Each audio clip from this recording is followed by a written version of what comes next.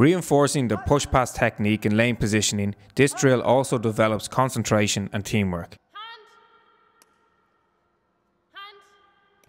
Each athlete gives 2 commands while in possession of the baton. On the first command, the outgoing athlete does not receive the baton. However, on the second command, the exchange is made with the top of the baton pushed firmly into the palm of the outgoing athlete's hand.